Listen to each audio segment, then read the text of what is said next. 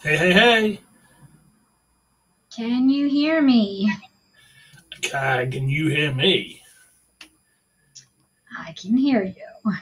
Fantastic. And are we all going live to our various media channels? I do believe we are live, yes. Woohoo! Hey, hey, hey, everybody. Welcome to the Nick and Jean Show, where we talk about everything in the Nerdverse. Spoiler warning, in case we happen to spoil anything about Falcon and the Winter Soldier, or Invincible, or anything else we're going to talk about tonight. You have been warned. Yes, you have. You have been warned. And as usual, it's just another Manic Monday here in the nerd world, and the Marvel gods blessed us this morning with a new Shang-Chi trailer. Yeah, wasn't that amazing? I was not expecting that at all. That was a bit crazy, wasn't it? Sorry, I do apologize to anybody who's watching this on our YouTube or Twitch channels. I did some really bad karate moves there. Honestly, I have taken karate classes, just not that many. Sorry. But yeah, the Shang-Chi trailer was pretty cool, wasn't it? What did you think of it? I loved it. I'm like so excited to see it now. And for Marvel to give us a whole 2 minutes, over 2 minutes of just brand new footage we've never seen. Of a character that basically hardly anybody's ever heard of, to be honest, as well, because Shang-Chi was born out of the 70s exploitation movie stuff. So basically, because of Bruce Lee, Shang-Chi exists. Yeah. But yeah, it was. I thought it was interesting. I enjoyed it. In fact, if you didn't actually run the Marvel credits at the very beginning, you might have just thought it was just a typical Hong Kong action flick, to tell the truth. So, but yeah, I enjoyed the heck out of it. Have no idea who the actor is, but apparently he's extremely big in Hong Kong action movies and that type of thing. So I'm looking forward to see how this one turns out. Again, Marvel are turning things on their head and basically giving this weird mix of superheroes and basically this martial arts stuff with a character. To be fair, 90% of the MCU fans have probably never heard of before, and I've only ever had one comic with him in, and he was a team up with Black Widow. Yeah, and in this iteration, he is the Mandarin's son, and we get to see the real Mandarin, the fake Mandarin. Not the fake Mandarin called Dennis, right? Exactly. Repaid by actor extraordinaire Ben Kingsley. That's Dennis the Mandarin, not the real Mandarin. That is. Yeah. But no, I enjoyed it. Sorry, I'm sorry. Please go ahead. No, go ahead. Okay. Well, I enjoyed it because basically we saw like a mix of styles. We saw some street fighting. We saw some traditional backdrop fighting. We've seen a lot of the Japanese, so a lot of the Hong Kong kung fu movies, basically neon background type stuff, and also we had this strange fantasy sequence halfway through, like it was like jumping off the back of like a dragon or something, and it's like they really took everything that's Shang-Chi and threw it into this movie. So I think we're in for a very interesting ride, and I'm looking forward to seeing how this one plays out. Because to be fair, it's like the Guardians of the Galaxy. Hardly anybody knows his character, so I want to see how he will succeed in. This will be Phase 5 of the Marvel Universe now, or 4. So 4 or 5. I can't remember anymore. Did we finish 4? Or are we in 4? We should know these things. Why don't you check on that while I'm talking? Okay.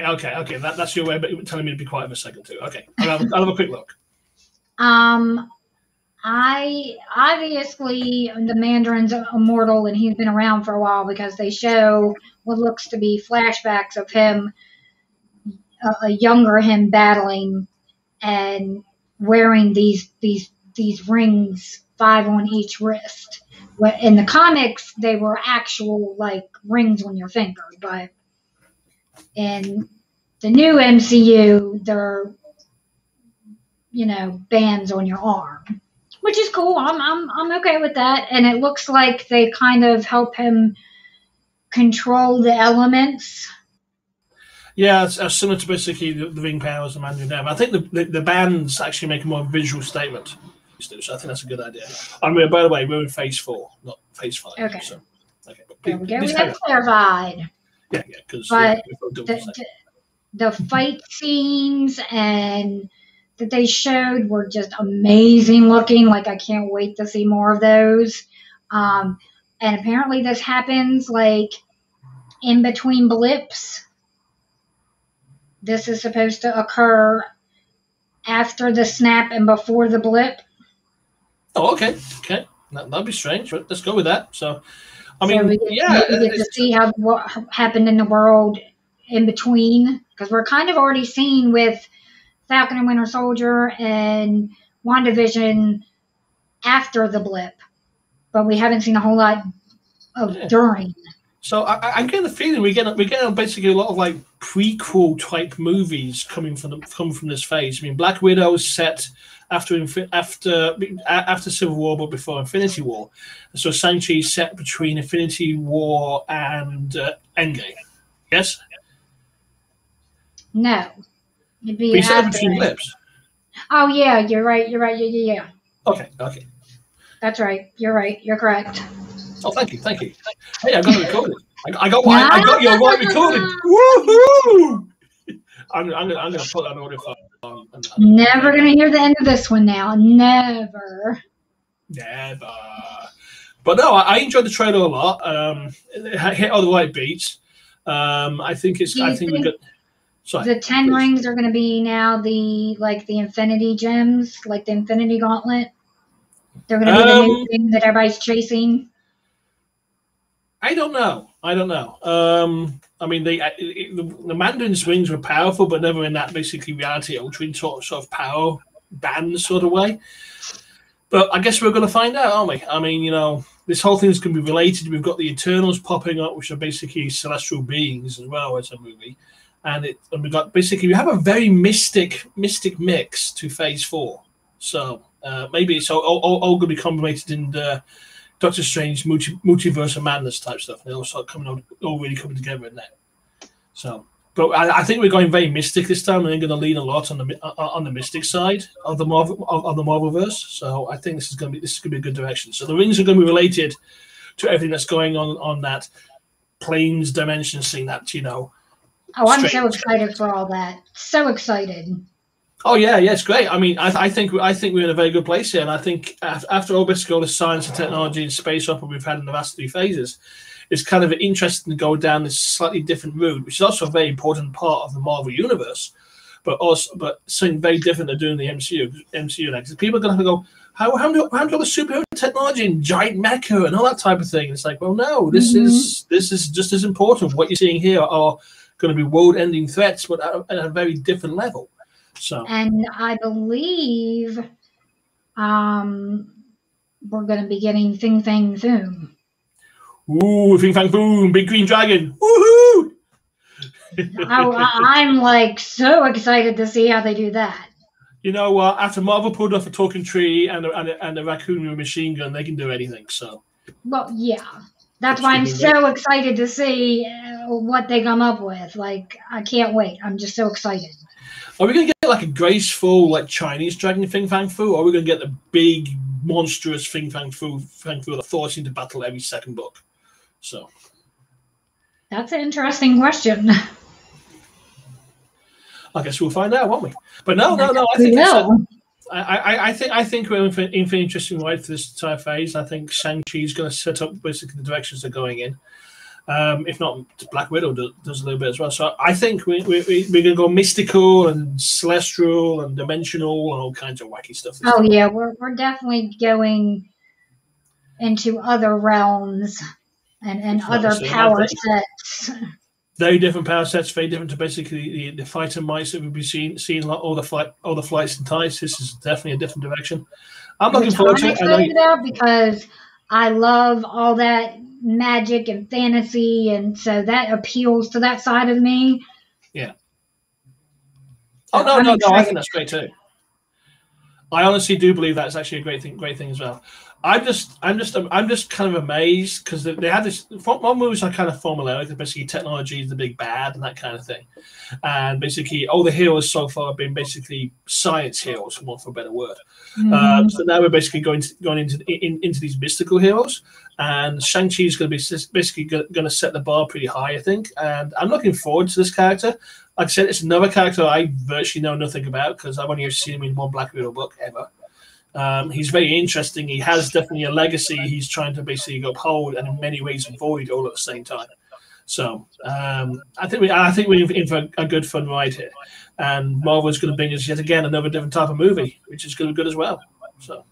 Oh yeah, and it shows that Marvel is not that they know what they're doing and they're not afraid to take chances. Well, at this point, if these are the people that brought us the Guardians of the Galaxy. After about 5 movies, oh hey guys, here's the talking raccoon and the giant tree. So after this point, I think what they can take chances, and it's good that they are because flights and tights are fun, but there's a lot more to this Marvel universe and not the Marvel universe than basically we've seen so far. We have only really seen, to be honest, the B team stuff. So yeah, and they've been planting the 10 ring seeds like we saw, in Ant-Man. There was somebody from the 10 rings with the tattoo. We saw them in Iron Man movies. And, they're a big criminal organization. And it seems like that the Mandarin, trained the son to a certain age and then was like, okay, well, the next 10 years you can spend how you like, but then it's time to come home. And now he's bringing him home, wanting him to take over the mantle as the Mandarin, but he's also got a sister. No, I think this is going to be good. I think we're in for a good fun ride here. I'm happy that Marvel are not just going to go in flights and tights for this phase.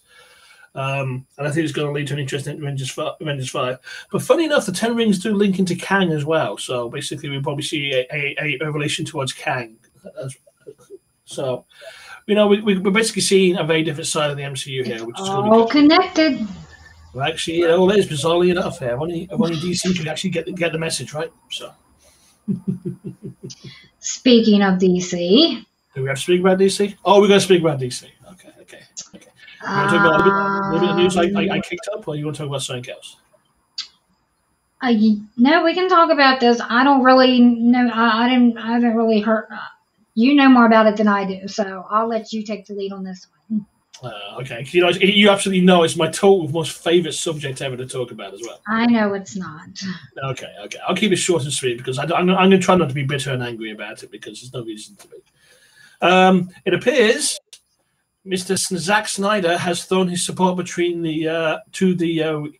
let Zack Snyder do his sequels for the Justice League movies. Movies is what it tells, like 4 hours long, good lord. Which is going to be fantastic and great. So that means we're going to have another 3 to 4 years of doxing and death threats and toxic fans. Ain't that going to be a joy? So, and we're going to get the end of it, probably about 3 to 4 hours of thunderous twaddle. I'm not enthused, so. But we'll see what happens. We'll see what happens. We've always this podcast and all those are basically out there. Have all sat through the 4 hours or whatever it was of the Snyder Cut, and we all have various opinions of it. Some think it was fantastic. Some like me think it was bloody awful. And some people are sitting in the middle saying it was kind of better than the last one, which is not really a high bar to begin with in the first place. So there's going to be a fan campaign which Snyder is supporting, just like he supported the last one. Just basically, he never condemned the death threats. So we're going to be going through that again for the next 3 to 4 years.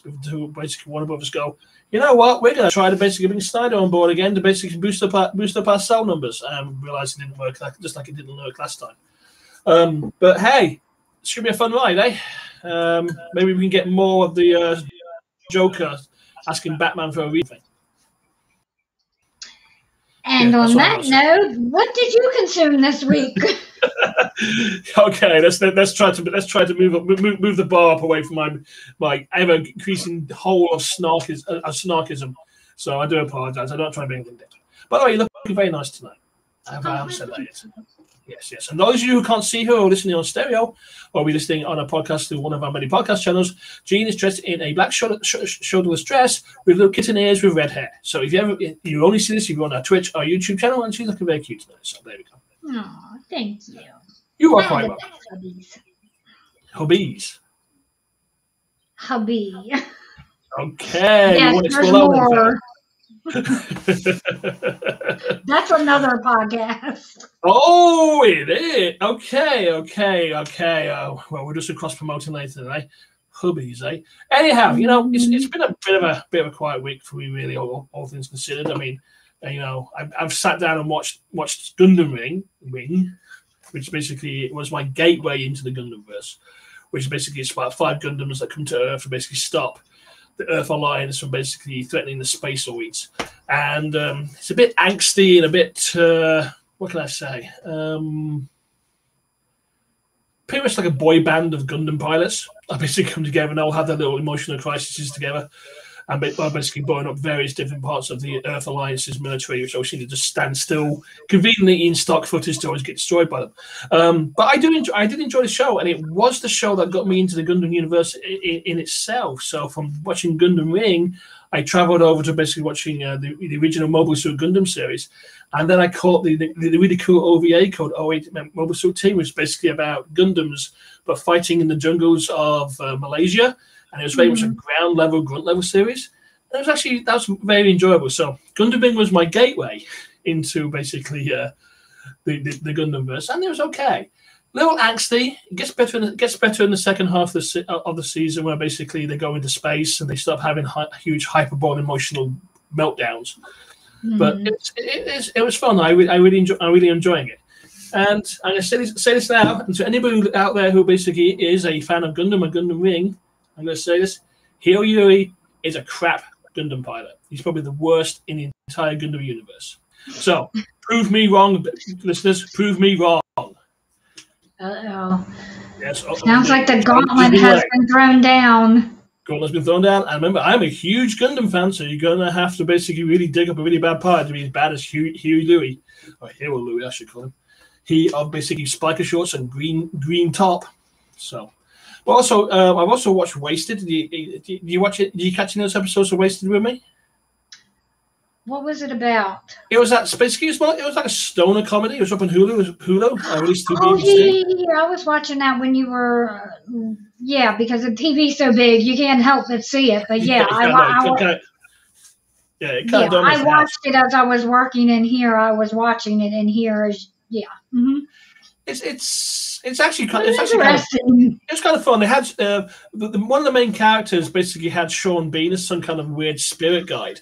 So halfway through the show, Sean Bean would turn up dressed like Ned Stark, and they basically had this. I love him in the bathroom stall. That was hilarious. That was funny. He just turns up at the oddest of places, and I think that's probably the best thing I can say about Wasted was basically the Sean Bean appearances. It was only like 6 episodes long, so I don't think they made any more. But I really enjoyed the fact Sean Bean kept popping up at these odd times and places, and him and the main character, I can't remember his name now, who basically were having these really, really weird, deep philosophical chats. And Sean Bean got to be very Yorkshire because he's from Yorkshire, you know. So it was just fun. It was just fun. I love that Sean Bean takes the Mickey out of himself. Yeah, it's kind of good at that. And basically, and in the last episode, they kill Sean Bean. Sorry, spoilers and everything, but hey, you've been warned at the start of the show.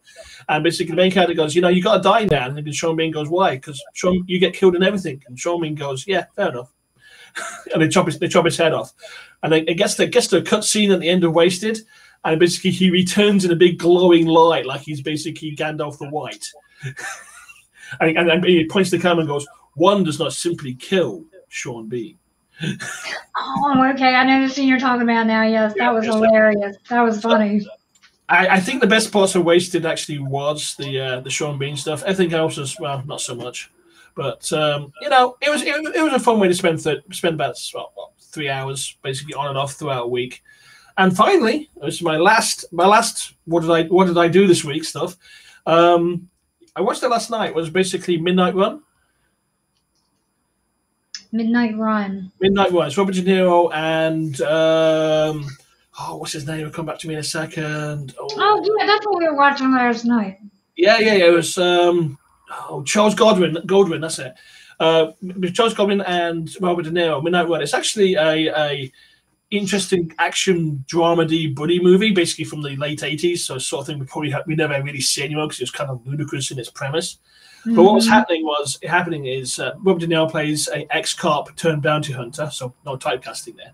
So he basically can wear a leather jacket for the entire thing, and he has to basically pick up Charles Godwin's character called the Duke, who's jumped bail. So he ends up going to New York to basically find the Duke, who's Charles Godwin, and tries to get him back across the USA to LA while getting pursued by the FBI, police, and the mob.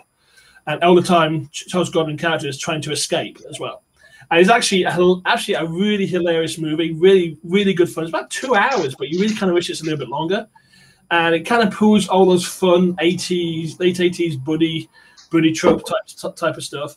And I highly recommend viewing it if you ever can. I found it on HBO Max. So it's called Midnight Run. Oh, and another fun fact about Midnight Run. When I spent 2 years living in Sweden, I was in Gothenburg for 6 months. It was the only thing I could find in the apartment I was living in that was basically English language. So I must have watched it probably about a couple hundred times. So, oh boy. Yes, oh boy, indeed. But no, it's a fun movie. So I recommend watching Midnight Run with Robert De Niro and Charles Godwin. I think it's one of the real good role for Godwin in there. You know, Godwin's from like Lady in the Red, that type of thing. So if you don't, they'll probably get more of an image of who he is. He's a very, very understated actor and comedian. And Robert De Niro actually looks like he's having fun in this movie, not being miserable. So that's really not necessarily a bad thing. And, beyond that, all I did is basically, worked, wrote, drew, and made some Lego stuff. So, But anyhow, that was basically the highlights of my week. What was your week like?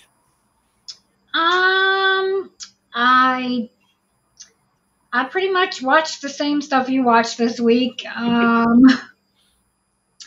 I discovered a few new witchy shops nearby. Oh yes, you're going full Wiccan now, aren't you? So yeah, and me and our wifey, we found a really nice thrift shop, and could have spent a couple hours in there, but we had to go. We had to bring somebody lunch. Well, you were late. We brought I did appreciate the lunch. It's just like you literally ran me up against half a dozen meetings, so it's like, oh well, there goes my lunch. Anyway, that's not the most important thing that happened to you this week, is it? Oh no! On Saturday, I got my first dose of the Moderna vaccine. Yeah, that's right. You basically got your arm. Wow, you can't see a thing. You see the light is completely making your arm completely white, but you did get the jab left arm. How's it been affecting you? Right after it happened, I felt kind of lightheaded and kind of fuzzy-headed. And when we got home, I just spent I spent the rest of the day in bed. Yeah, hence I got a lot of Lego mood. Yesterday and today, my head feels kind of like it's vibrating, and my face feels hot and flushed, and I feel kind of sluggish and tired. My arm's sore, but I mean, other than that, it's not too bad. It's not like, oh my God, I'm dying. Yeah, no, it's just you feel like it's not fun, but it's not, Yeah, I can only compare because I got the one and done Johnson & Johnson. So and that kind of you saw me the day after. I looked like I got hit by a truck. So you're pretty much going through the same things I'm going through. I went through. Now the good news is by day 3 I was absolutely fine and clear. I mean, you have some underlying conditions, so it's going to be a little bit longer, I think. But the arm thing, that's going to hurt for a little bit longer. I'm sorry.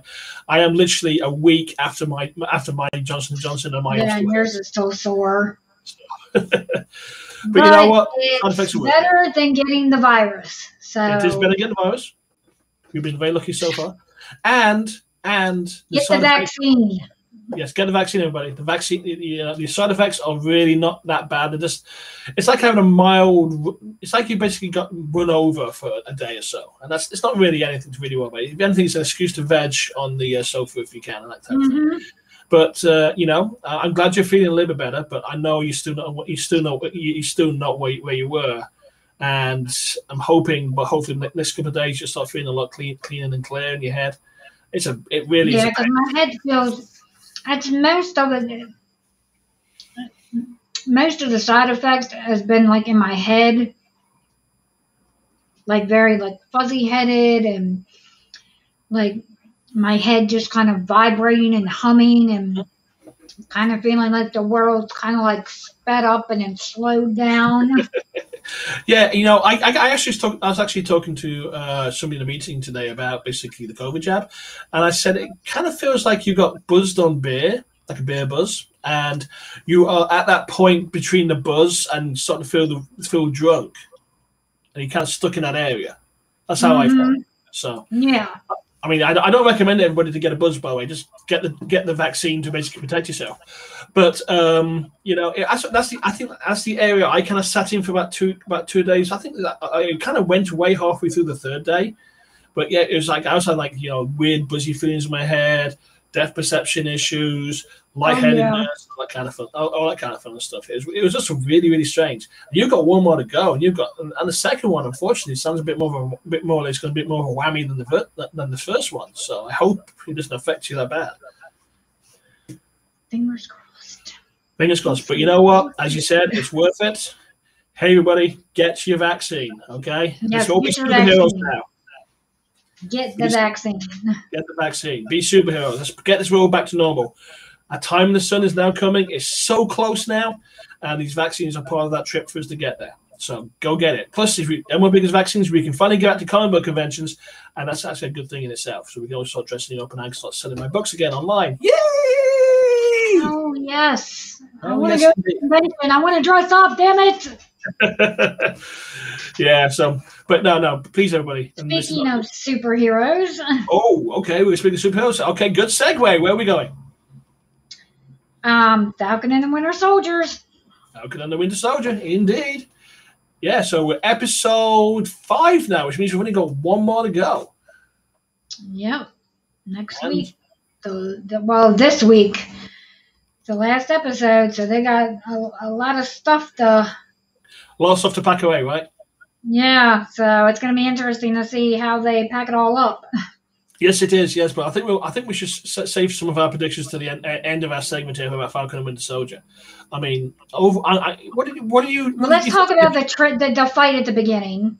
Which was okay. I'm glad we started that because we had Walker was like running away from basically where he killed that guy, which I found strange for him to do because he didn't seem that kind of bothered about killing that guy.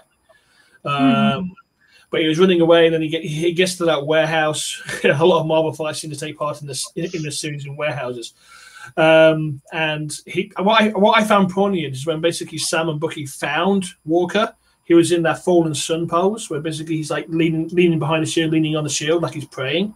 Yeah, just like out of time storyline. Out of time story, basically I call the fallen sun covers. And it was just prominent to see that because that's if you actually go online and basically type in Captain America illustrations, you'll find the fallen sun image is a very prominent image in that area. And I actually found it kind of a haunting throwback. I know we know Walker's not who Steve is, but it was just an interesting. You call them Easter eggs, right? So Go ahead. Okay, I just called them it was just basically a very prominent image. So basically, it was a visual image that Walker had fallen. So, there were a lot of callbacks to Civil War and the music, the choreography of the fights. Oh yeah. The rage over a dead loved one. Like there were so many callbacks. It was just fantastic. It was a very good fight scene. I mean, we got to see it on a couple of levels. First, we got to basically see little talk to, and you can see Bucky's barely contained rage, where basically he says, "Yeah, I want to." He's been waiting for this moment to basically unleash on Walker. Oh yeah, because he never wanted Walker to have it in the first place. So yeah, he's been dying to take this back. Yeah. So, but it's actually it was a very good fight scene. I think it actually had an emotional feel to it as well because we. Oh yeah, it was gut wrenching to watch too. Just, I mean, just the pain and just all of it. It was just so emotional. And you know what? I'm going to give props to Wyatt Russell again. He's playing the heck out of Walker here, and he's giving Walker doing a kick-ass, phenomenal fucking job. He really is, and I'm going to say this now. He's supposed to make you hate the character, but he's giving that character a degree of sympathy as well, which is fantastic in a way. He's nuances that he's playing this character, and remember this, guys. He's just an actor playing a role. Stop those bloody death threats, okay? Just the character. It's the character. Hate the character, not the actor. Exactly. But yeah, so basically, it was a very poignant and emotional fight scene. You know, Bucky was basically, desperate to take the shield. Walker was desperate to hold on to the shield. I think Sam was actually desperately trying to stop them from trying to kill each other. It's true.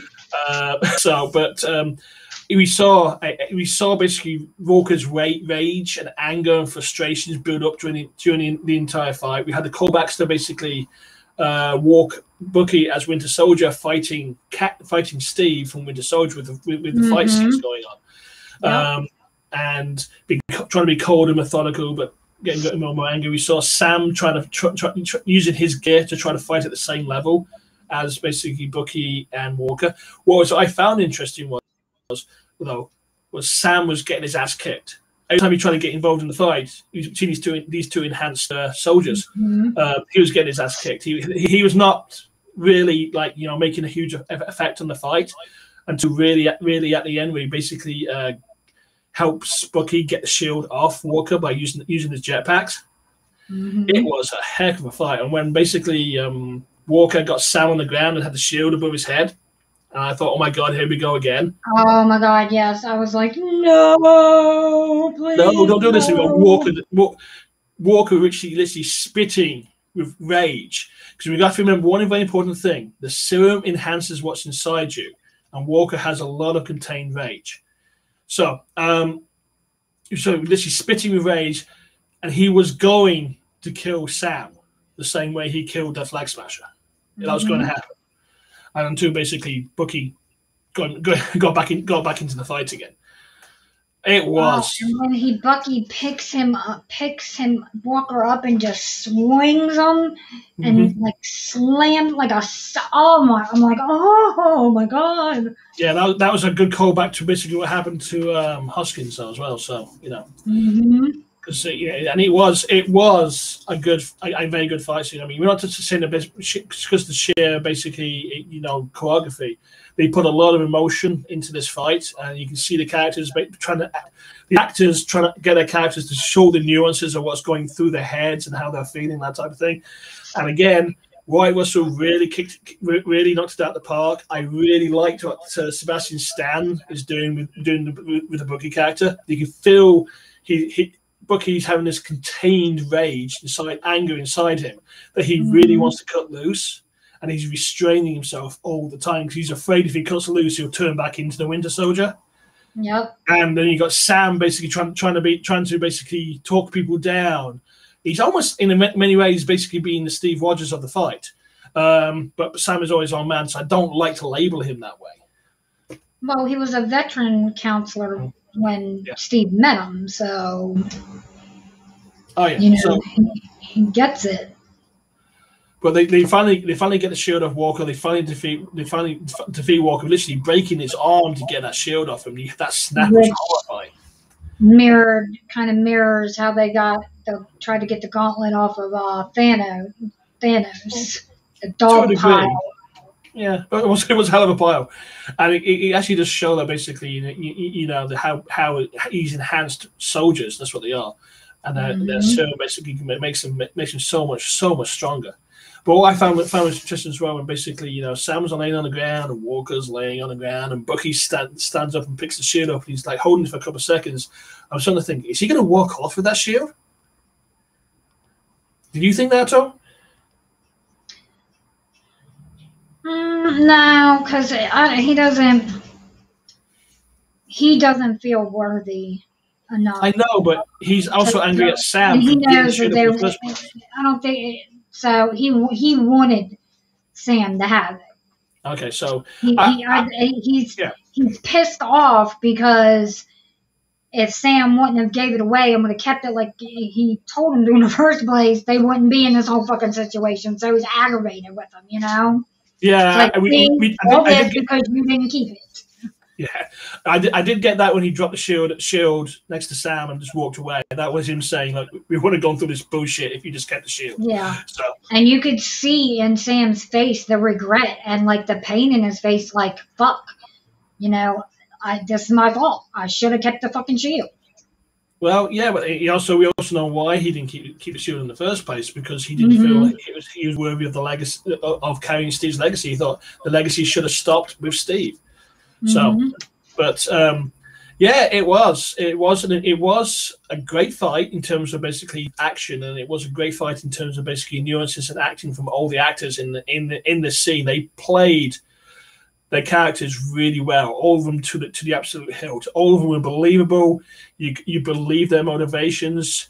You felt for Bucky. You felt for Sam. You even felt a little bit sorry for Walker, because he's basically at this point, pushed to this point, and he's so much out of control, and he doesn't want to give up the mantle because he still feels he's worthy to be Cap, but he doesn't want to give it up, even though he knows he's done wrong. So, and you can just feel all. There's just it was an emotional fight as much as it was a physical fight. No, I agree, and then they take Walker away, and Bucky goes off, and Sam gives his wings to Torres, if that's not some foreshadowing. I don't know if there's any foreshadowing or not. I guess we'll find out. You don't think he's going to take those wings? Well, I think the government's going to take those wings, yeah. But I think Torres is going to take those wings, and he's going to fix them up, and he's going to be the next Falcon, and he's going to be the Falcon next to Sam being Cap. I don't remember any precedent of any other characters being the Falcon, but I could be wrong. So. Oh yeah, in the comic books, Taurus becomes the Falcon. Must be because Sam's bird, his actual bird Falcon, a scientist, I think that works for the Powerbroker, spliced some genes and made Torres into an actual part person, part Falcon. Oh, okay. Yeah. You know what you just done there? You have just basically, out-knowledged the comic book geek. Take that. Congratulations. Seriously, I mean, I really am. You've been out-nerded. I cannot remember what happens to Drag Queen Taurus. So, but yeah, you are absolutely correct. He does become Falcon, but with Falcon with wings. But whether they'll do that way, we'll find out, won't we? So it should be fun. And then Walker goes to trial, and they like we knew, just like the good old government, thank you for your service. Fuck you, you're not getting shit. Yeah, they publicly humiliated him and removed him from service. Stripped him of everything, and now he's like abandoned and betrayed by his country. Just in his eyes, doing what they trained him and made him to do. There's a very prominent line when he said, what they told him to do.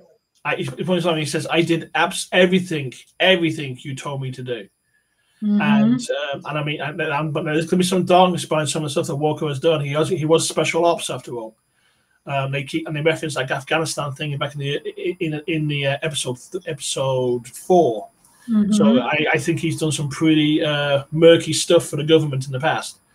But yeah, they publicly humiliated him. Suffering from PTSD and other issues that veterans like that suffer from when they come back for more. Yeah, but it's whether they publicly humiliated him, publicly stripped him of the role, stripped him of everything that had meaning in his life. almost giving him a complete injustice about everything. I mean, the guy was 100%, one for a better word, all American in terms of basically his beliefs. He was literally the guy who go on that hill and stand and die for his country. He was one of those type of soldiers. I mean, yeah, he had lots of morally grey about him, and he definitely has a contained rage. But the actual, you know, this Walker in the MCU is a little different to the Walker in the Marvel comics. So we're going to see, you know, his treatment of his belief system is basically, you know, is the American military. We're going to see some different changes about his character, I think, this time. It was heartbreaking, and I mean, we knew it was going to happen, but it was heartbreaking to see, and it was sad, and I mean, you know, and the government officials are just like, oh, well, fuck you, oh well, too bad. Yeah, and basically he screams on the microphone that I am Captain America. Yeah, well, that comes to basically some of the injustice he's feeling, and basically amplification of the serum inside him. But in many ways, he is kind of right. He is the Captain America of what the America is now, not what America could be. So, yeah. That's but he gets a little visit after his trial.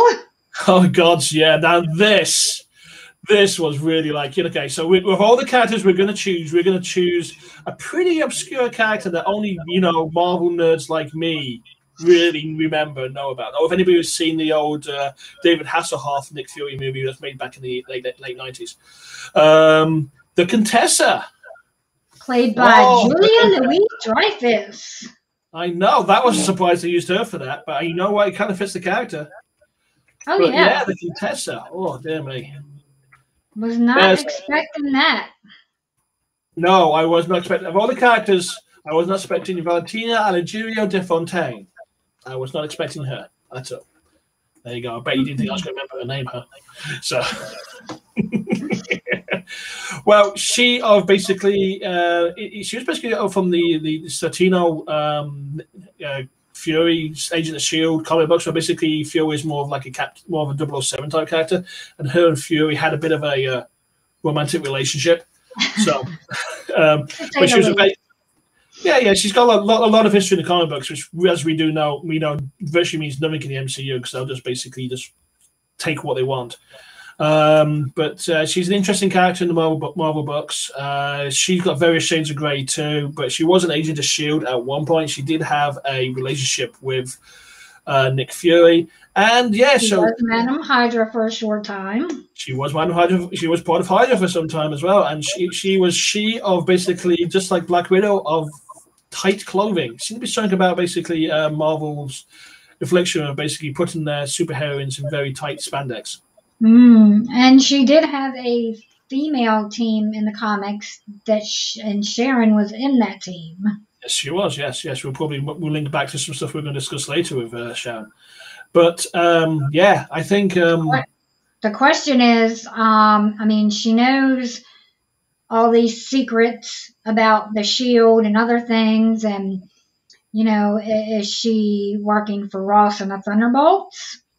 Could be. I mean, is she the Powerbroker or working for the Powerbroker? Oh, the Powerbroker. Powerbroker's turned into the Mephisto, the Falcon and Winter Soldier. I don't know. We don't know. We didn't get enough of the character to basically really learn about what the character's role is in the MCU is. She certainly basically does know a lot of information. She has a blank mysterious code. She's got she was a real fast talker, basically saying, "Hey, I know everything that you already know." That type of thing. So we'll see. We'll see what her role is going to be and what her connection will be to Walker, and she will call him. Maybe she'll basically call him to basically form the US Avengers or something like that. You know. I don't know. I guess we're going to find out. We are going to find out. Yes. So it was interesting to see. She's definitely very cagey. Very cagey, and again, it's like, okay, so we've pulled in front of you a really obscure character from the Marvel universe, but you know what? She actually was a pretty prime mover back in the book, so we should see some interesting stuff going on here.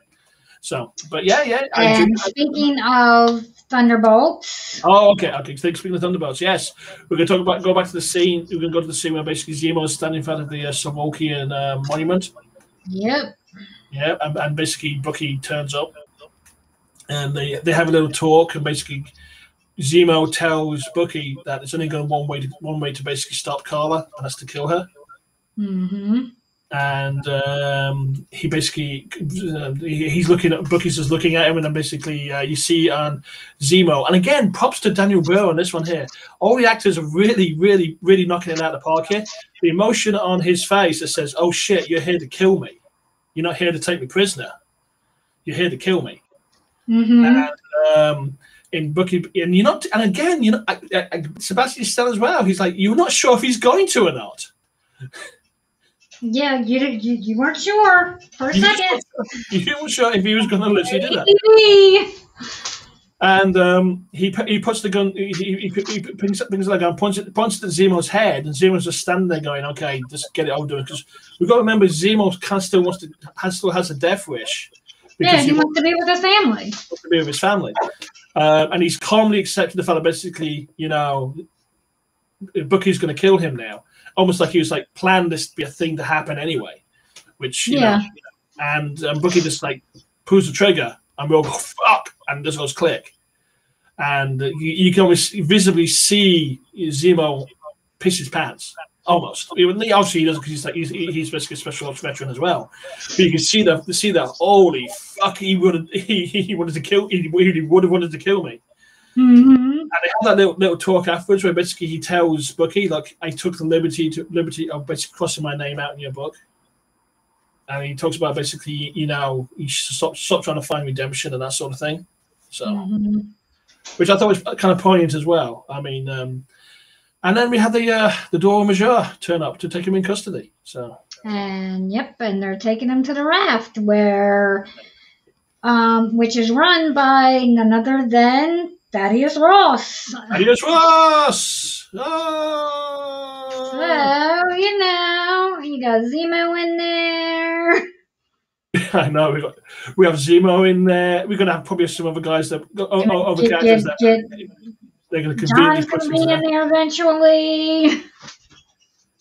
Yeah, so but yeah, so we're going to see what's going to happen. Yeah, John may or may not be in there eventually. We don't know. But the Thunderbolts, if you don't know what they are and you're new to the Marvel universe, the Thunderbolts are basically a team of supervillains that are formed to basically take on shall we say, morally dark missions that basically normal heroes would not do, and they're not really expected to survive. So kind of like Marvel's version of the Suicide Squad. Suicide Squad. But they're dark. There's some humor in the books as well, and the teams are very interesting. But I'm just hoping if we get the Thunderbolts, which obviously they're carting Zemo off to the raft, which feels like it's a segue to the Thunderbolts, at least a team like that we get characters like Mach 1, who's basically like an Iron Man type character. We're going to get Moonstone, which is basically a Captain Marvel type character. So we're going to see some interesting characters coming in. This could also be a segue and lead up to maybe a Dark Avengers type series or a Dark Avengers movie. So that's what I wouldn't mind seeing that.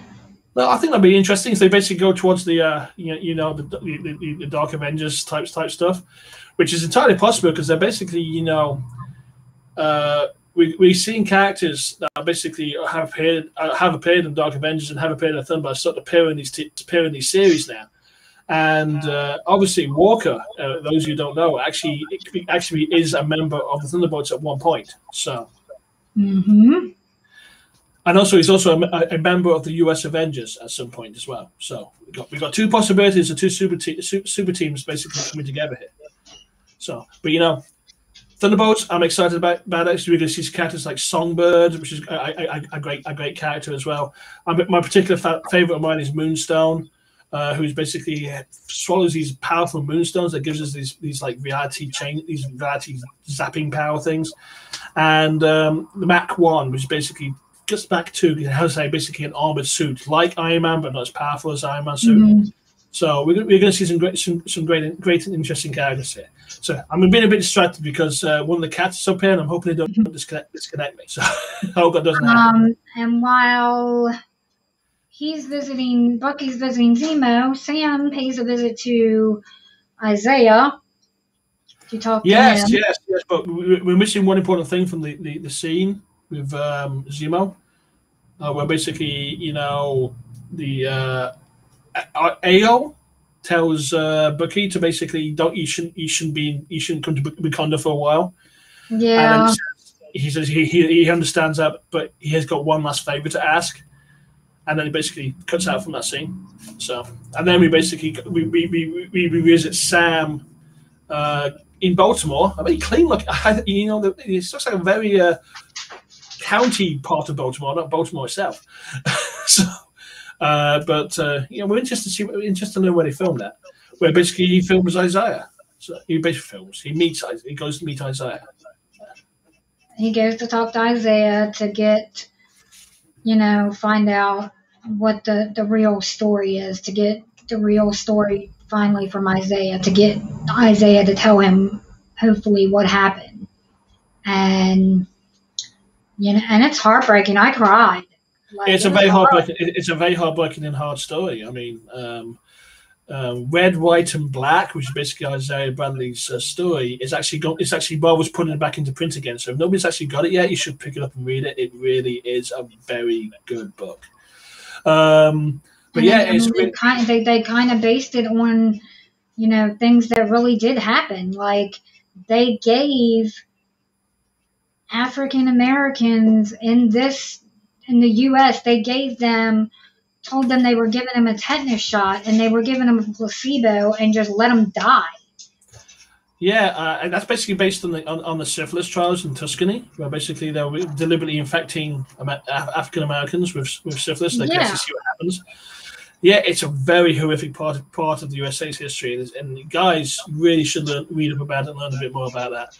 But the actual comic book itself, Red, White, and Black, is coming back into print. So if you really want to read the story about Isaiah Bradley, you can pick it up now, which is going to be good. And I highly recommend getting this book. But yeah, so we basically learned the story of basically Isaiah, how basically he was treated, how there was other superstars. He went to save the other. They were going to blow up a POW camp that had some of his fellow comrades in it, and he broke out of the facility and against their orders and went and got him, and that's what they used to jail him, and told his wife that he was dead, and a nurse had pity on him and declared him dead and got him out, and he's been hiding pretty much since. Yeah, it's a horrible story. It is a horrific story, but a story that's probably made more horrific by how true it feels as well. Isaiah Bradley has a very tragic story. Character ultimately was heroic, but treated just ultimately so badly that it's just. Well, and it shows how privilege and racial inequality created those two different experiences that Steve and Isaiah had.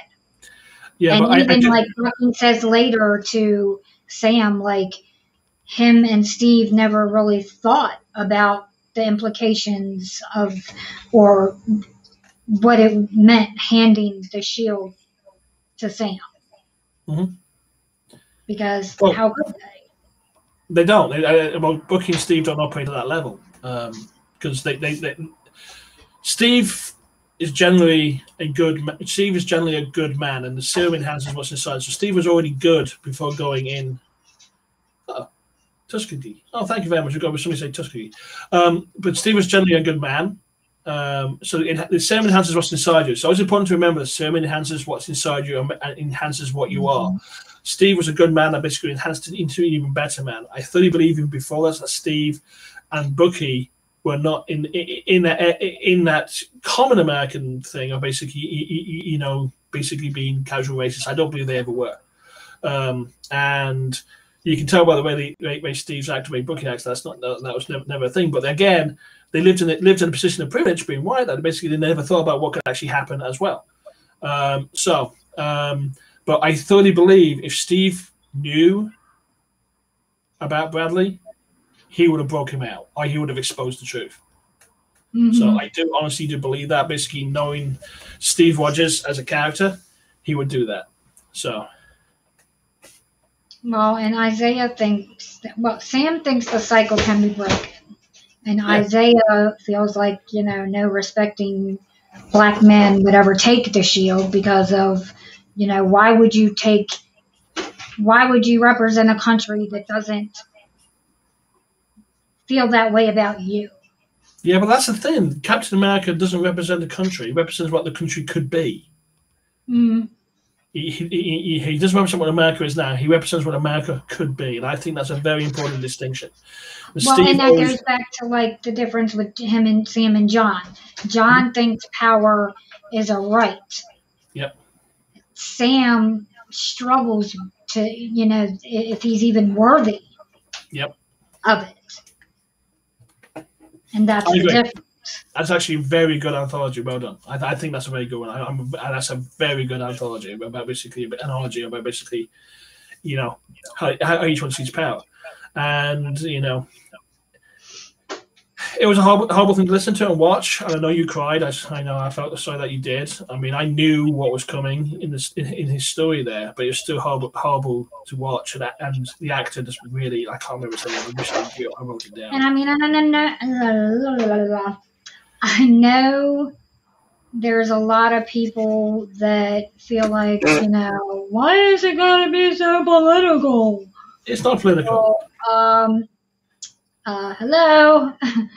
Captain America's always been political. His very first comic was him punching Hitler, so, Yeah. Remember, everybody, Captain America was basically invented by two Jewish artists who basically wanted to contribute to the war effort. So, it's been I'm glad that they're talking about real-world topics and things that are going on right now. I think it's important. And the correct mistake there, because it's a mistake. It's an injustice not to say it. The actor who played Isaiah Bradley was Carl Lumbly. Yes. So I want to make sure that's actually said and important. It's just very important to recognize his acting to basically being I said the tragic character that Isaiah Bradley is to life and making us feel that pain. Oh, Carl Lumbly's amazing. So just amazing. I was very, very, very. And I would love if we get more of him. Maybe we will. If we get more of Eli, we may get more of Isaiah. So fingers crossed. I hope so too, because Eli is a very good character as well. Because he's kind of a little bit like Sam. He wants to change. He wants to change things, but he's still basically haunted by the experiences of his granddad. So. And to lighten the mood now, we have to talk about the wonderful, buddy montage. Bucky and Sam back at home. Yeah, but let's just say, but Sam's back working on his sister's boat, and they have a child. Basically, they are going to try to save the legacy. So we're back on that legacy, that legacy track. This episode is about legacy, embracing history. Yeah, embracing history. And then Bucky just turns up casually carrying this case. He says, I'm just here to ensure that you sign for this. After he picks up the big, huge motor and moves it. Picks up that huge boat engine. So yeah. Now, what do you want? Is just pick it up, just put it over here for you. That's hilarious. And also, and it gives them that case, which we know is from Wakanda. And the boat springs a leak from basically a hydraulic line, and and Sam can't fix it. Bucky goes to help him. And that line about why didn't you use your robotic arm? And he goes, well, I'm naturally right-handed, and sometimes I don't think about that. Which I thought was funny too. Which just shows that he's more human than robot. Yeah. So that's the problem. But we did have a more we went from all this darkness and tragedy and basically to this I think it was needed. we needed to see these two characters bond more than they have been. They have been a little bit at odds for the past 3 or 4 episodes. So we got to see basically, you know, the working on the boat together type thing, and we got to see him play frisbee with Steve Shield, which was beautiful. We're talking through some of their problems and how they're feeling. You know, and Sam I loved seeing Bucky and the little flirtation with Bucky and Sarah was cute. And Sam, you know, don't touch my sister. Don't be flirting with my sister, man. And the kids playing with the shield when Bucky was sleeping was cute. Yeah. So, if you'll notice, he slept on the couch. Mm-hmm. He didn't sleep on the floor. Yeah, actually, yeah, you know, good point. He didn't sleep on the floor, so which maybe he's you know, he's getting better. He's not sleeping on the floor. A little bit less PTSD, but he's adjusting and allowing himself some comfort, I guess. But I thought the talk between Sam and Bucky where they're throwing it's like throwing the frisbee, throwing the shield back and from those trees at each other, and basically Sam acted a bit more of a counselor for Bucky, saying, "Hey, you know, you may come to a strange thing for me to say, but it doesn't matter what Steve says." Yeah. So, you know, and he tells Bucky, you know, if he wants to, you know, make amends, then he has to go to these people and be of service to them, which you know is setting us up for him to go tell Mr. Nakajima what happened to his son. That's going to be a horrible thing to say. You know that's coming. We knew it was coming from. It was foreshadowed all the way from basically episode 1, but yeah, it was actually just where Sam goes, and Bucky's like, "I can't do that, can't do it." And Sam says, "Just start with one. Do one." And basically, we're going to see a story closure loop there. But I think it's basically interesting. Basically, they're kind of like counseling each other, sort of thing. You know, Bucky was convincing Sam that, hey, Steve chose you because of who you are. Yeah, you are worthy of the shield. You are worthy of the shield. It's convincing Sam that he's worthy of the shield, while Bucky was basically Sam was convincing Bucky that actually, hey, you are a human being. You're not a killer. So I think that's actually a very important thing. So then to basically get to that point where they're talking and basically get that more bonding moment going on. So. And I love when they're just kind of like, you know, we're partners. 2 guys. We're colleagues. 2 guys, yeah. Yeah. So Steve's gone, so now we're just 2 guys. I'm okay with that. 2 guys. Cool with that kind of thing. And so he goes, you know, give me a call when basically you find out what we do next. So we know they basically setting up their episode 6 stuff, obviously, but also setting up that basically, you know, they're actually okay. They were belligerent partners at the very beginning. Now they're actually partners. So I think that's going to be very significant going forward. And at the end, we get Sharon calling Batroc again. Oh gosh. Yeah, that was like, you know, why is she, well, you were a little bit confused to begin with, and I said that's Batroc. Algeria prison, French, that's Batroc. And you're going, what the hell is Sharon calling Batroc for? Yeah, why is she working with the flag snatchers to disrupt the GRC voting, and why is she helping them? And why does she care to disrupt the GRC voting? It's not like they're going to basically go charging into Mandipore. So, but yeah. So that's a question about Sharon. Who is she working for? Could she be the Powerbroker? Is the Powerbroker Zola in a suit? You know, who knows? Maybe we'll find out in episode 6. Zola. Oh, come on. It's Mephisto all over again. The fly's Mephisto. The birds are Mephisto. The hexagon is Mephisto. We don't know. But, you know, this is definitely a demonstration that the Sharon that we're seeing now is not the Sharon we saw in Civil War. Yeah, there's definitely more going on there. And I think she might be related to Contessa. You said basically Contessa had a small group of female agents that work for her. I think Contessa Tessa and Sharon related together into basically what they're trying to do. They may be trying to form a supergroup. They may be trying to form a covert operation group like Secret Warriors or something like that. So I think it's going to be Fury's trying to make a Thunderbolt kind of thing. Who knows? Well, Fury's team is called the Secret Warriors, which is a little bit different. Yeah, but, who knows? Who knows what's going on there? Again, so we don't know what's going on, but I think Contessa and Sharon are on the same track. I think so too. But I'm not quite sure what else there will be. What else is going on there? I know there's theories that Sharon is the Powerbroker. I don't think she is. Honestly, I don't think she is. But is she working for the Powerbroker, or she's working to subvert the Powerbroker? But again, I think those are possibilities. I think those are more strong possibilities. I mean, is she using Batroc like an asset? So that's something that basically to use as something to basically fulfill a means to an end, or is she calling Batroc because she really wants Batroc to really hurt Sam? We don't know. I think I'm moving a little bit towards the means to an end thing, that she's got her own agenda with the Contessa. So we'll see what's going on there. This is going to be an interesting thing to wrap up episode 6 if they can, or even hint at it a bit more. Basically, what game is Sharon playing here? Yep. And then we get Walker visits Lamar's family. Yes, we did. Yes, that was about what happens to further his belief that he was right in what he did. Yeah, I think so too. They basically thanked him for basically justice. Yeah.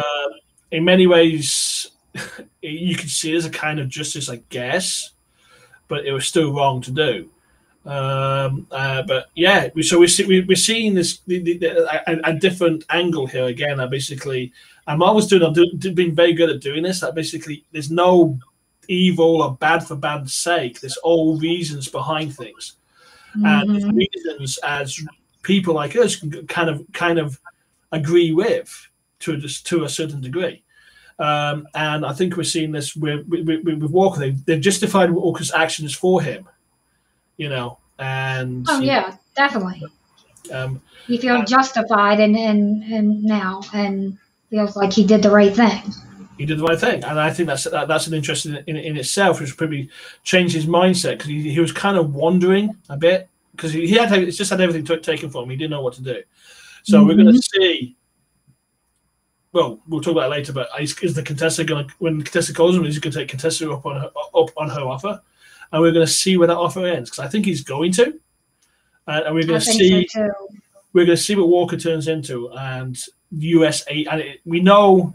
In the Marvel books, he becomes, the U.S. agent. But will he just become agent or something like that first? When he becomes U.S. agent, we don't know yet. But yeah, so we can't forget about the little workout montage that we get with Sam and the Shield, which was really cute. Yeah, it was kind of cute, and I was half expecting to hear Rocky music. And I love when he tells his nephew, I can do this all day. That was a nice callback, I thought. That was a nice callback. Yeah. So yeah, but that I at one point it's like okay, so he's doing press ups, now he's running around the circles, now he's doing press ups, now he's throwing a shield, and it's interesting that basically him throwing a shield, and almost every single time he's taking his head off. Oh my god! Like I literally ducked for him because I'm like, watch out. But it also shows basically how much control Steve had over the shield. But you literally seen him duck. Basically, he almost gets taken out, trying to basically do nothing more than trying to do a rebound shot, which oddly enough he was doing okay with Bucky, but basically because he's trying, I think he's throwing it a lot faster, to basically be more effective with it. It was just interesting to see that basically doing his acrobatic stuff and that type of thing to basically grab the shield, and he finally gets the timing right, and he gets stronger and more press up and more running, and he finally gets the timing right and figures out how to start catching the shield so it doesn't take him apart.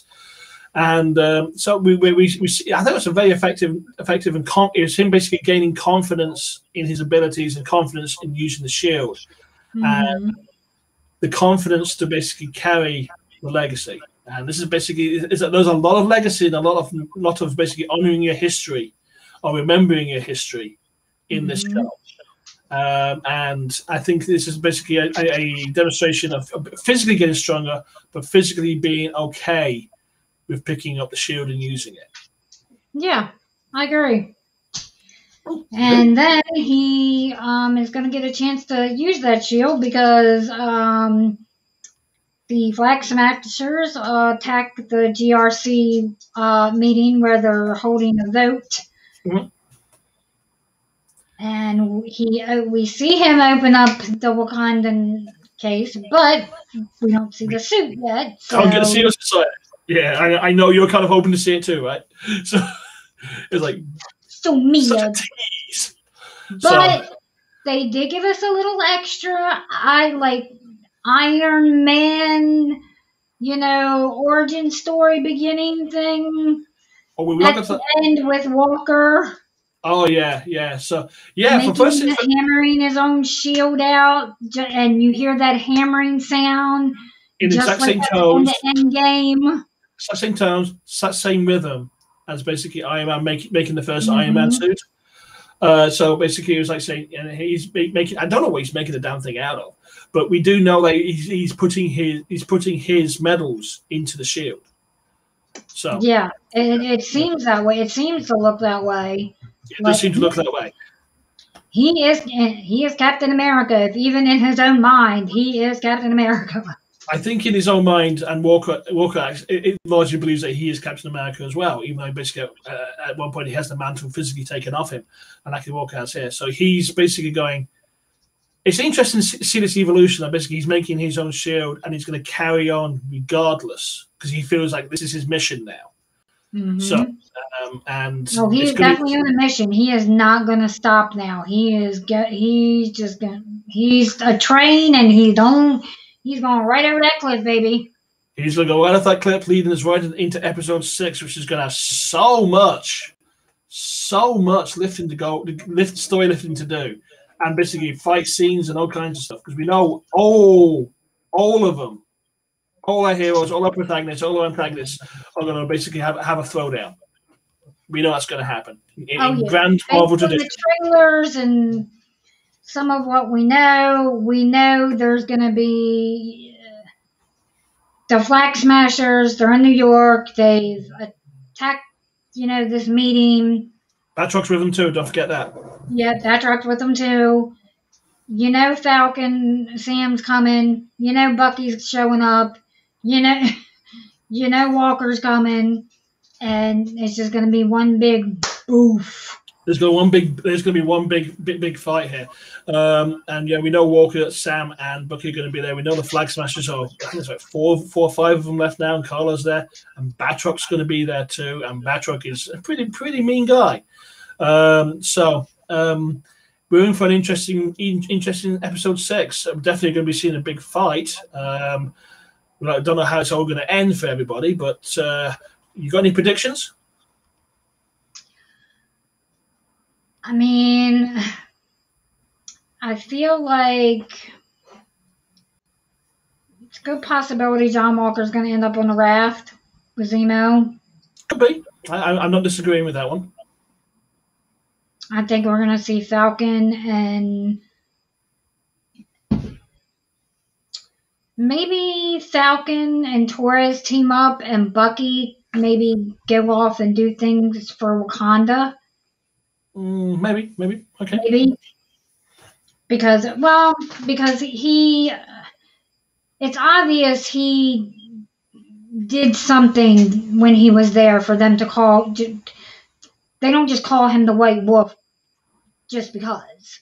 Oh, they don't give their technology away just because either. So. No, he's earned that, and them helping him, undo his training and brainwashing and giving him this arm and stuff. I have no doubt in repayment that he probably did special op missions and stuff and helped them. Yeah, I think he definitely worked with Adora Michelle. I definitely worked with AO. Mm-hmm. I'll never get that name right. I think they might have done special Wakanda op missions. Basically, Wakanda missions are usually involved recovering of vibranium. So that should be very interesting as well. So, you have any more predictions for episode 6? I don't know what they're setting us up for next. Maybe Secret Invasion, maybe. I think there's a good chance that I think they're setting us up for more of a Dark Avengers arc myself, but we'll see. Anyhow, I've got a couple of predictions. So you want to hear them? Hit me with them. Hit you with my predictions. First off, I think Walker is heading to the raft. But that's probably near the end of the episode here. There's going to be a big fight with the Flag Smashers. The Flag Smashers are going to get their asses kicked because, unfortunately, at the end of the day, there are still civilians that have not been trained to be soldiers. Though Batroc is going to do some pretty big damage, I think. But I think this is how it's going to how I feel it's going to throw down. We're going to see the debut of Sam as the new Captain America with the new Wakandan battle suit, which basically will give some enhancements because it's made out of vibranium, so he's going to get the wings back. We know he's going to get the jetpack back. We know he's going to have some enhancement through this battle suit that's going to help him become a more effective Cap.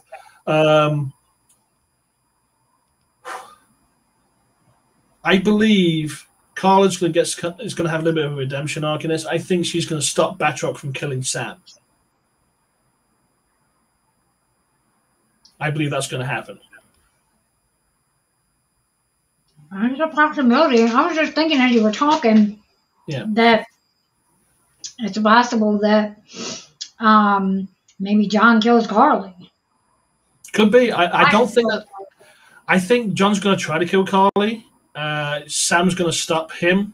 But Batroc's going to try to kill Sam, and Carly's going to return the one for a better word. I'm happy she could be maybe the next Nomad. No, I don't think so. I honestly don't feel Carly's going to survive. I think she's going to die stopping Batroc from killing Sam. She's an extremist, and basically, this is going to be like a redemption arc for her, and basically, but she will go down burning for her beliefs. Remember, the serum enhances what's inside you. Mm-hmm. Do you think her friend, the one friend, is going to turn on her? Maybe he looks like he's starting to not basically following. But I don't think he believes as much as Carla believes. Mm-hmm. So we will see what happens there. I think he's got a bit of a bigger role because he's now starting to pop up in GMA as like a character connected to the Falcon and Winter Soldier, as like a interviewee character. I think he's got a little bit more going for him at the moment. I think they're going to have the big fight. There's going to be some collateral damage. I think Carla's going to die. I think the Flag Smashers are pretty much dead. Batroc's going to get captured again.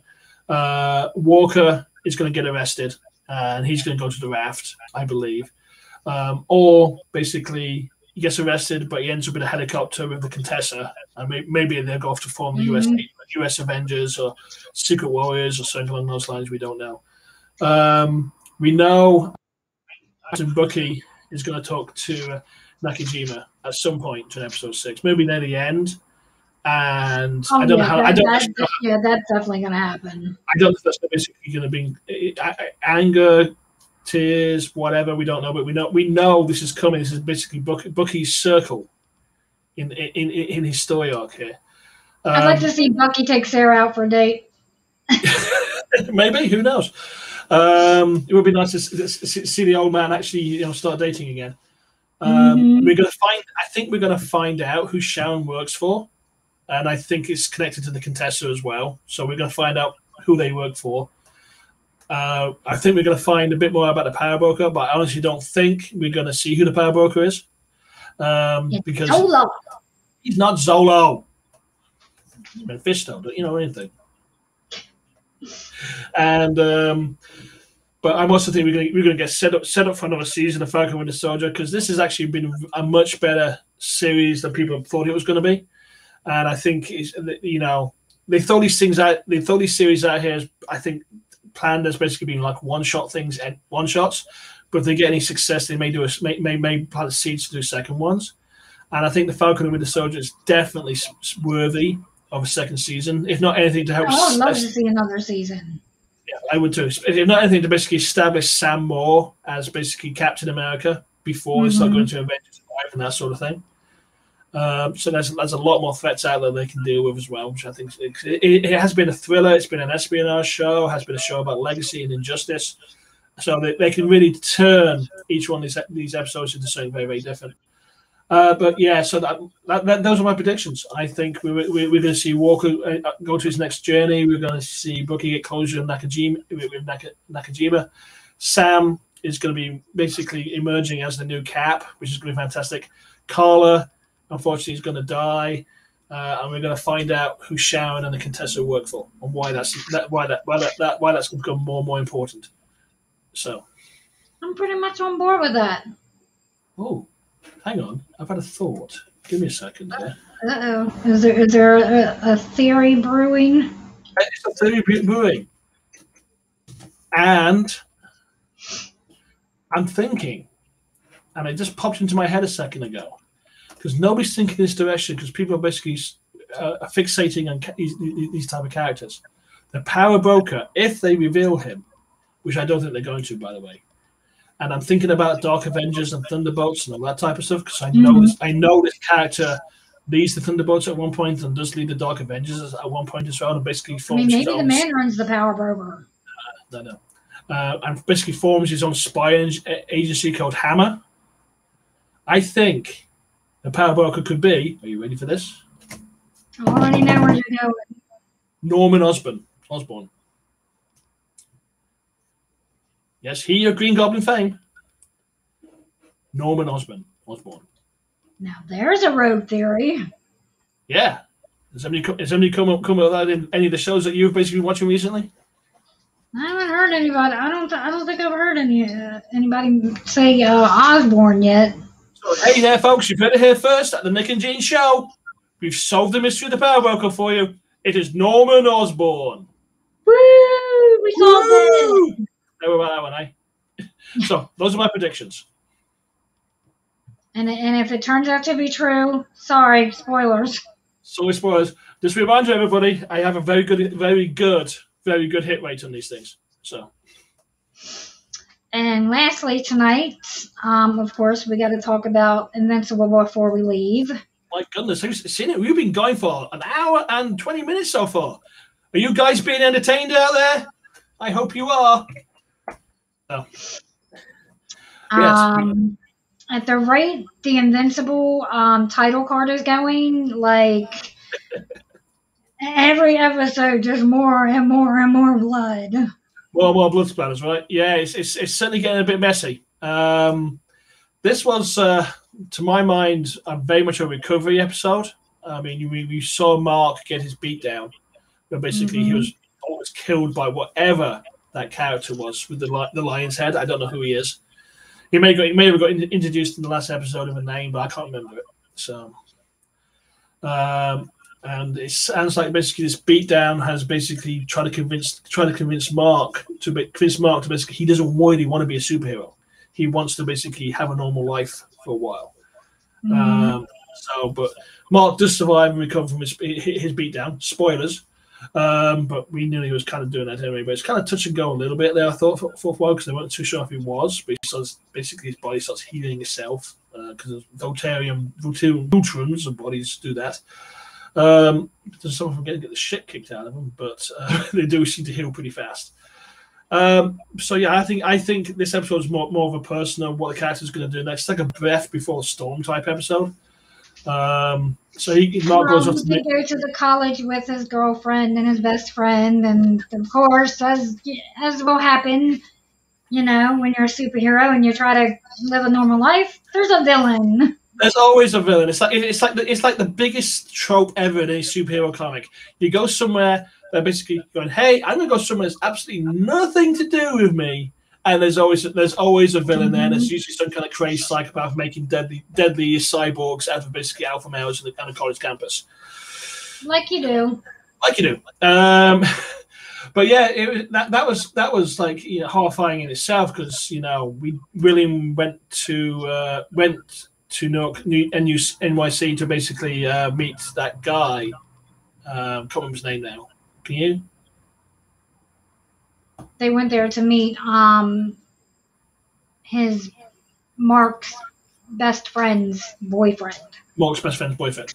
We're going to call him that because we can't remember his name. So it was kind of weird because we kind of like him. Brad?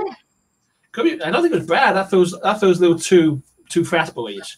But you generally just kind of like the guy. So that's actually really good. But we also knew, oh my god, he's going to be the next robotic cyborg. And yeah, that was very interesting. There we saw Atom Eve basically go off to Africa to basically solve the world's problems. Oh yeah, that was interesting. Like, you know, her parents were like, "You ain't going." She was like, "Can't stop me. Watch me. Watch me go." Yeah. So she's off to basically solve those problems. It's gonna be that's gonna be her arc, I think, for a while. It's definitely a weird connection between robot and monster girl. Almost kind of creepy, I thought. Oh yeah, he has clones. Oh, he's growing clones. He has these other clones because one of them brings back the flower that helps heal her. Well, he calls them drones. So yeah. Yeah, the drone. So he says basically it was like, you know, it was like hints that basically it was a fight to get this flower. So. But yeah, I think he's growing a body so he can inhabit it, so he can be with her. I think. So you think he's basically growing a human body for himself? I think that's what he's doing. I think that's a good possibility because he wants to be with her, and that way he can. Also, be with her. Explain him taking Rex Exploder's blood because Rex Exploder basically has this, you know, seems to attract women all the time. So. And speaking of blood. Yeah. Omni-Man discovers that his suit's missing. No, he discovers his suit's missing. Yeah. So Nolan, who's Omni-Man, Nolan Grayson. Nolan. We should probably try to call him by his name a little bit. Yeah, Nolan. His wife Debbie. Yep. Goes to the dry cleaners. To the tailor. To basically confirms her theory that she read from basically the Demon's Notebook that basically. Nolan killed the Global Guardians. The Guardians of the Globe. That's it. Sorry. And of course, he's outside, up in the air, looking down, and knows that she's there. He's there, listening in. Yep, definitely is. And that itself, it's kind of creepy. Like he's following around all the place. But you know, it kind of cuts out there, and he basically goes to the tailor with Taylor, and we're thinking, oh my god, he's going to kill him. Because the Taylor's I thought any second he's just gonna, you know, go over there and just take his head off. Just take his head off. Just one flick of his finger. There goes the Taylor. Yeah, and he turns up with that bear to drink at the rooftop of the Taylor, and the Taylor is literally pissing himself the entire. He's raging to be killed. Oh my god! Yeah. So he's like, nothing's wrong right now. I'm just tired. I'm just tired, scared to death any second now. You're going to kill me because I'm too scared to basically tell anybody your secret anyway. Because I know what you're capable of. And I know now that basically. I don't think he's going to kill him because that'll just make it worse. I think the Taylor's not going to get killed, but the Taylor's already said that basically he's not going to tell anybody because he's just too shit scared. Yeah. So I don't think he's going to even. It's not even worth his time. No, I don't think it's worth his time. I think he in his sociopathic way, Nolan basically, you know, made sure the Taylor knew that he knew. But Debbie has definitely let Nolan know that she knows now. Oh yeah, a bit of wine feud rage, and she let Nolan know that she knows that he's the killer. Don't know how that's going to end for her right now, but he didn't fly off his handle. He seemed like, you know, I think honest to God he loves her so much he can't even harm her. But so. I don't know how that's going to. I don't honestly know how it's going to end because Mark's got to come back from New York. It's got to come back from New York at some point. So I don't think he loves her. I think he's a narcissistic sociopath. Well, true. That's probably very true there. But I do honestly believe that he loves her as well. And I don't because he could have easily lost his shit. There goes Debbie. Yeah, but then he would have had to explain that to Mark. True. But we don't know what's going on in his head, anyways, because we don't know anything about this book. It would look way too, you know. Yeah, I know. But yeah, so Mark basically, ends up in basically NYC, basically fighting killer cyborgs that are basically made out of the alpha males by this mad scientist, for a better word, which basically, unfortunately, William, who is Mark's friend, William's friend gets turned into one of those killer cyborgs too, and they're kicking Mark's ass. His ass is getting absolutely fucking clobbered by these cyborgs. So he's getting rearranged, that sort of thing. Now, I will say at this point, Invincible is not feeling very invincible because he's still recovering from his last beatdown. So he's not fully healed. So I don't think he was at full invincible power. But he was really getting his ass kicked by the cyborgs. And it's interesting that basically William basically kept his head enough to basically get through to his boyfriend to basically get that helmet off him and somehow pull that plug out his back of his head to deprogram himself a little bit. That pretty much saves Mark's life. So. Oh yeah. But what I thought was interesting as well is when basically Cecil gets called in to basically clean up the mess, and he basically looking at the technology this mad scientist guy basically cobbled together, and he goes, they gave you a run for their money. And they did it with just basically this cobbled together sewer tech. He's thinking, can he use this guy to build an army of these using the technology that he has at his availability as a backup to basically take out Nolan / Omni-Man. I'm right there with you. I think that's exactly what he's thinking. He's going to take this guy. He's going to repair him, give him medical care, get him good and going, and give him whatever he needs. And to help him make some more to help take down Omni-Man. Because we've seen basically he's put the kaiju on ice that can basically almost took out Omni-Man. He's basically experimenting with Mark's blood to see how they can basically use that to take him out. And also basically now he's getting this other tier together to basically, these are all contingency plans for the moment that basically they can't contain Nolan anymore. Or Nolan decides he doesn't want to be contained. Yep. Well, hang on. I think we've got a message. Ooh. It's from Geico Kay. Hey, Kay. Set at 9:31. Should we play? See what Kay's going to say? Yes. Okay, Kay, we're playing your message, mate.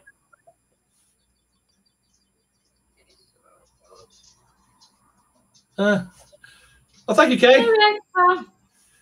Glad you basically joined in there. Thanks for your opinion. Appreciate it. Everybody's opinion is appreciated. Anywho. And sometimes ignored because sometimes it can be. So, but yes, it was a really good episode. I thought it was a really good Breath Before a Storm episode. It's setting characters in different areas here. Black Samson seems to have got his powers back. Who knew basically a massive electrical discharge from basically a defibrillator would do that to him, but now we do.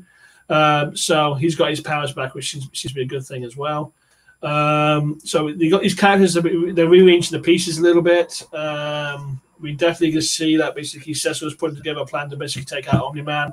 Debbie knows that Nolan / Omni-Man is basically the killer.